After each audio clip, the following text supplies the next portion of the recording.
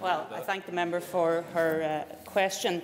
First of all, the Departmental Solicitors Office has already considered the allegations made in the Spotlight programme and has advised Peter Robinson that he was not in breach of the Ministerial Code, the Pledge of Office, the Ministerial Code of Conduct or the 7 Principles of Public Life. So I think it's important to say that first of all.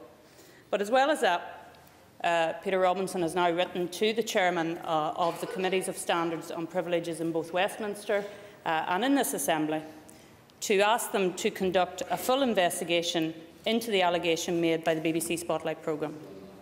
The process that the First Minister has asked to be initiated involving senior counsel is not intended, and I think this needs to be very clear, that's not intended to be an alternative to other processes that may and undoubtedly will be carried out.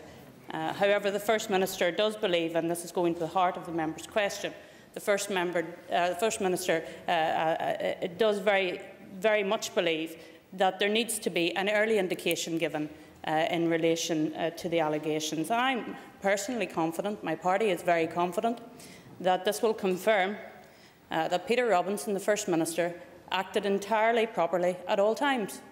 But let's have that, and let's have it quickly, because we do need to move on. The member has made reference to other issues that need to be dealt with. She's absolutely right. Other issues do need to be dealt with.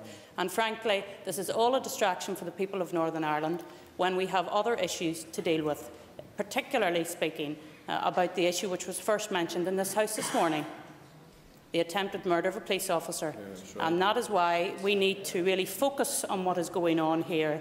Deal with the issues, yes, but there are more important issues to the people of Northern Ireland to be dealt with, and I say that very strongly, Mr. Speaker.